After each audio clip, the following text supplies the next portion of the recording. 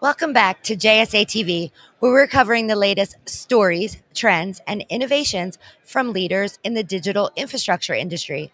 I'm Buffy Harakitis of JSA, and this is our final interview. We're saving one of the best for last here in Las Vegas, live from Yotta 2024. And joining me today is Sarah Peterson.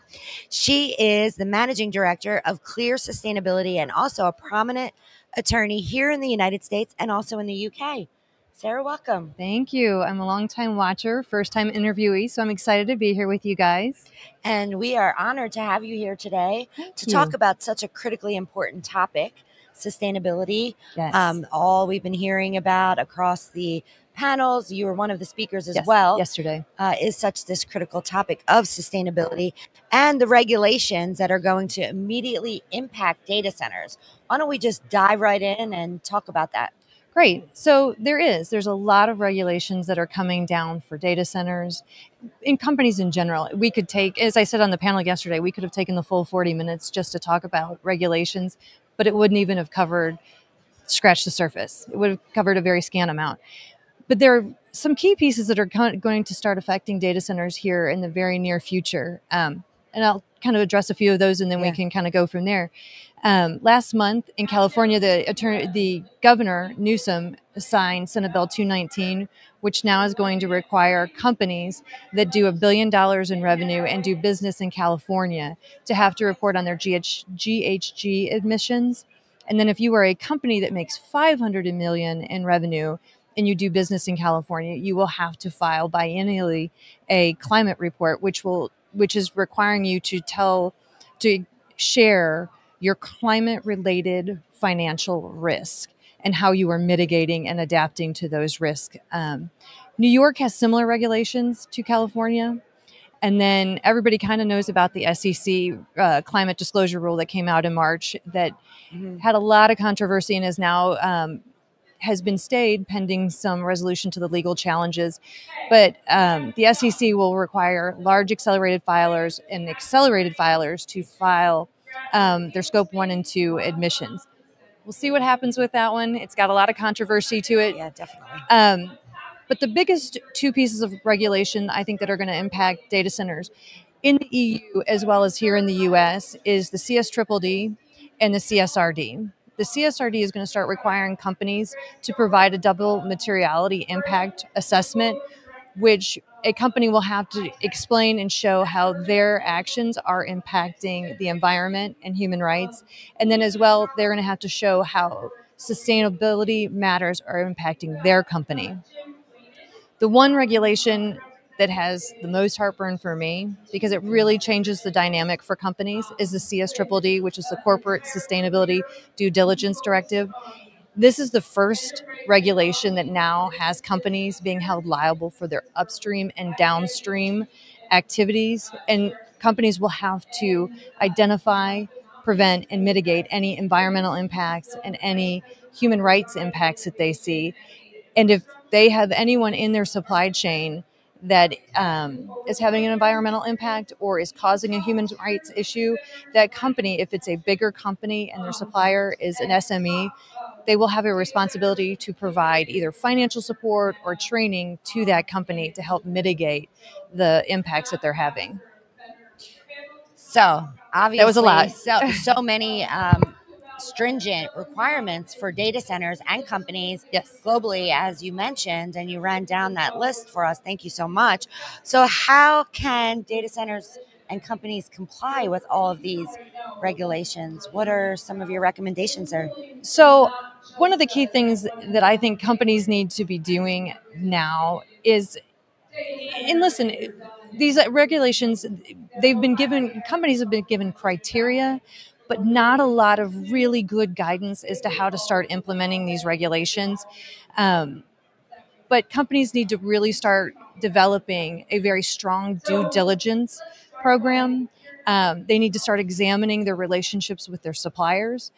the big thing, obviously, as an attorney for me, is starting to look at their contracts and their contractual obligations and ensuring that your contracts contain the language that holds everyone accountable for complying with the regulations, not just the company itself, but that you have the ability to have your suppliers also comply with Accountability. accountability. Yeah, Definitely. and ensuring that the information that you're getting from your suppliers and that you are providing is transparent and truthful, and that you have the ability to quantify the information that you're giving, that you can back up why you are making the statements that you're making.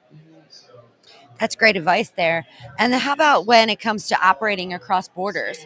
Because there's so many data centers and obviously companies that are operating across borders and different regulations from country, continent to country.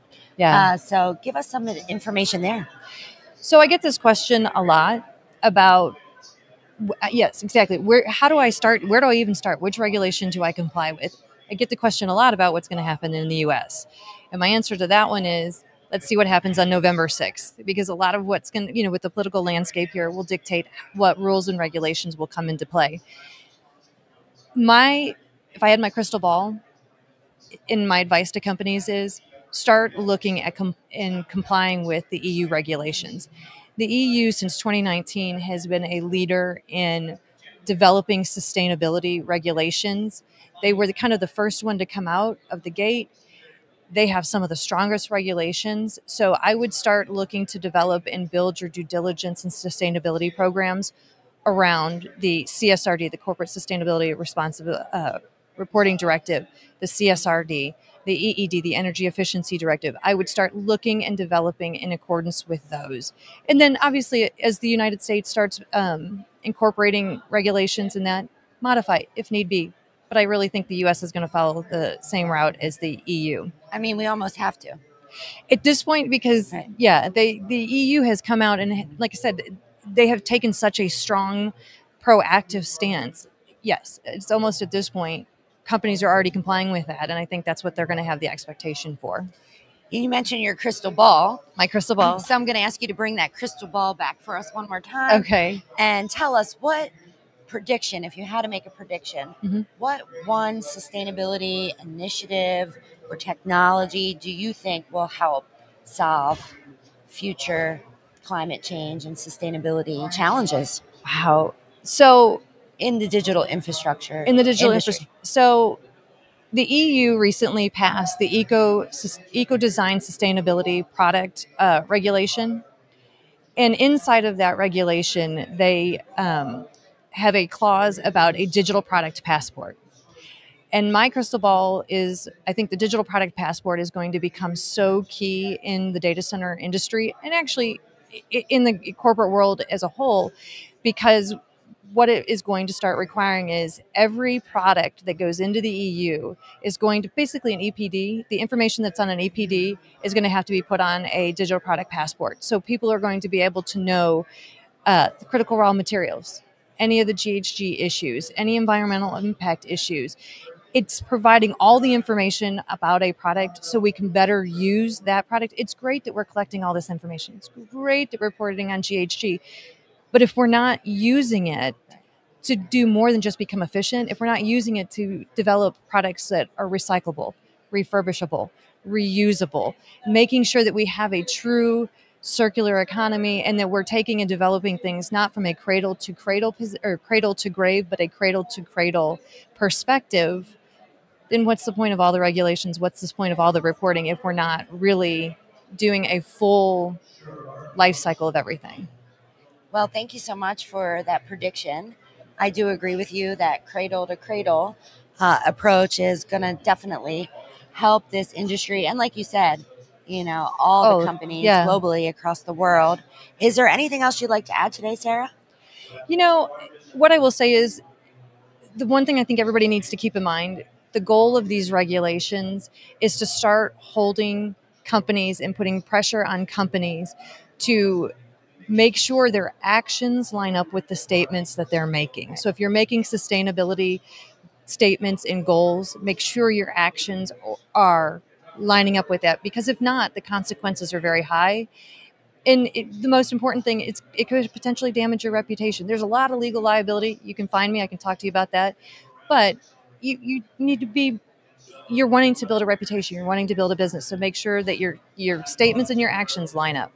You got to back up what you say. Got to back up what you say. And talk is cheap, right? That's right. That's so, right. Sarah, thanks so much again for you. joining us today here on another episode of JSA TV.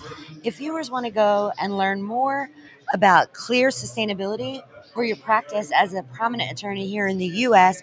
and the U.K., tell viewers where they can go. Clearsustainability.com is where it has all the information, so they can find me there. Well, you can find lovely Sarah there, clearsustainability.com. And again, thanks viewers for tuning in to another episode of JSA TV live from Yotta 2024 in fabulous Las Vegas. Stay curious, stay connected, and happy networking.